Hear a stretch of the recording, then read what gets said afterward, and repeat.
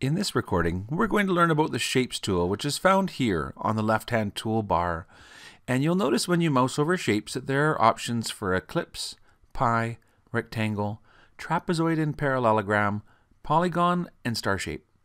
So let's begin by selecting a new design tab that's got an empty workspace, choosing the ellipse tool, and if I left-click and drag, I create the shape. And when you left click and drag, as long as you don't let go, you can continue to adjust the shape to either be, longer or shorter and taller, whatever perspective you would like. Now it's possible to force the ellipse to stay as a perfect circle if you hold the control key down before you begin to create the circle and then drag it diagonally across. You can create a perfect circle in that way.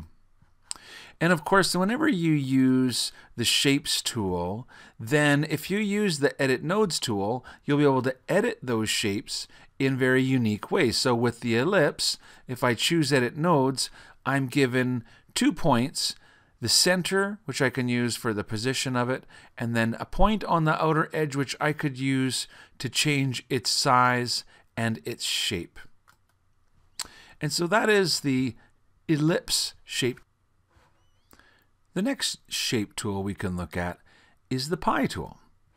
And when I choose pie, I get a tool option at the top of my screen, which allows me to mathematically choose a start angle and a stop angle. And so notice when I click and drag that I can create sort of the overall perspective of my pie shape, and that the start angle and stop angle were defined by 90 and 0. And if I change this to be, let's say, 45 and 0 and draw another shape, we will see that that is reflected. In fact, the previous one, I had not right-clicked to finish drawing it.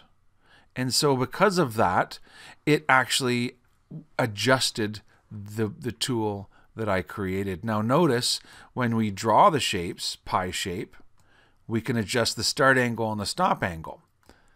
When I right click to finish drawing it, and now we have all of the tool angles that include things like the position and the weight, the width and the height, the scale, proportionate, etc. But notice now we have that start angle and stop angle have been added to the tool options, so you could easily select a shape that you've made previously, come to the tool options and change it from 45 to 90 or from 45 to 135, and in that way you can create any pie shape that you wish. So again, to use the tool, we select pie from the toolbar and we left click and drag to create it, and we use the tool option to adjust the specific angle of the piece of the pie shape. The next shape tool mode we can look at is rectangle. And when we choose rectangle, we simply click and drag. Oh, I'm still on pie. We need to choose rectangle and then click and drag to create the rectangular shape. And so again, using click and drag allows you to create any type of shape of rectangle that you want. If you hold down your control key, it will get your rectangle shape to stay within a square or in it, so it locks it to different degrees on your screen. And so just like the circle, if you hold down control and left click and drag across the diagonal of a shape, you can easily create a square shape based on the rectangle tool. And in the same way that we could edit the shape of the ellipse, we can use the Edit Nodes tool to edit the nodes of our rectangle or of our other shapes. With the rectangle, when we choose the Edit Nodes option, we are given a node for the corners, which will take from sharp corners to rounded corners. We're given a node for the center, which we can use to adjust the position, and we're given a node on the opposite corner, which you could use to change the size and perspective of the rectangle shape. And so again, it's with the square and rectangle shapes that when we choose the Edit Nodes, we can move the position, the size and perspective, and we can round the corners. if we choose Edit Nodes with the pie shapes, then we're given a center one, which we can use to change the position. We're given one on the bottom of the pie shape to adjust the, end point of the pie shape, and one on the top to adjust the start point of the pie shape. And so in this way, you can very easily visually adjust the shape of your pie. And one final node, and that would be outside of the shape, where you can then adjust the size and perspective of your pie shape. The next shape tool that we can look at is the trapezoid parallelogram. And in this case, when I click, oops, I gotta turn on that tool. I click and drag, I create the different sides of the trapezoid or parallelogram depending on the shape that you create.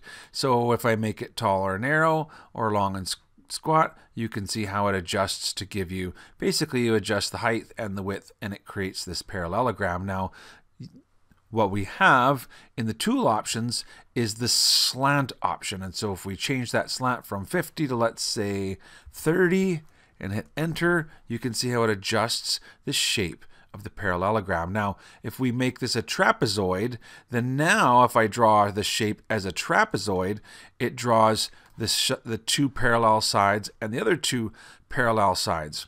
And so now when I click and drag, I can create the shape of a trapezoid. And I can still adjust with my tool options the slant value. So if I turn that up to 90, well, it's going to be quite dramatic. If I turn it down to 10, it'll be very, whoops, that's 100. 10, it'll be very gradual. And so those are the ability to do the parallelogram and the trapezoid. The next is polygon. And when I choose polygon, the tool options are for the number of sides and the start angle. So if I click and drag, I get a 6-sided polygon with a start angle of 90. If I make this, let's say, 5, that would be 50. How about we make it 5? Enter. And click and drag. I'll create a 5-sided. If I make this, oh, see, it edited the first one. I was going to say I thought I had a 6. Let's make one 6. It's going to edit that. And let's draw another one with 7. So we'll change the number to 7. That is 70. Be careful. 7. And so you can see, in fact, if I draw another one, I'll have a 7, and you can make 8 and etc. Now, you can also adjust the start angle. And so if I make this start angle from 90 to, let's say, 45, it's going to be like I rotated that parallelogram to be at a different, slightly off center. And so in that way, the same thing could be done with the Edit Nodes tool. You see, when you have turn on Edit Nodes, you select the center node to adjust the position. You adjust the starting position by grabbing on the node that's on the side. And then you can adjust the size and perspective with the node which is slightly outside. Very much the same when using Edit Nodes on our trapezoids and our parallelograms. Did I call this? This is a polygon. This is the parallelogram. I'm making you guys confused. But let's move over so you can see when I use on the, this is the trapezoid, I can adjust the center for the position. I can come outside for the size and perspective. I can adjust with the bottom one the slant, I guess is what it would be, and with the top one I can adjust the shape.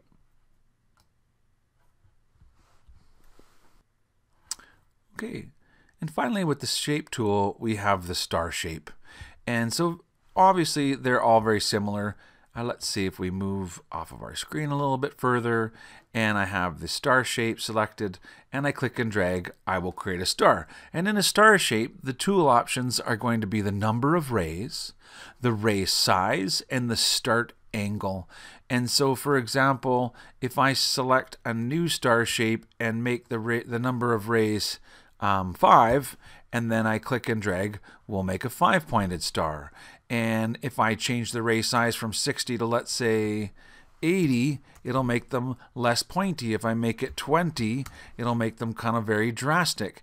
And the start angle is set at 90, and if I change that to be maybe 45, it'll rotate it. So you can see how that is the tool options for creating stars. Now, just like all shapes, if we choose Edit Nodes, now I can use the nodes to adjust the ray size, to adjust the position, to adjust the start angle, and to adjust the overall size and perspective. If I want to change the number of rays, I'm going to need to use the tool options and type it in there, and I can increase the number of rays from 6 to 7 and 8, etc. And so that is how you can use the tool shape, and in general, that is how all of our different tool shapes work.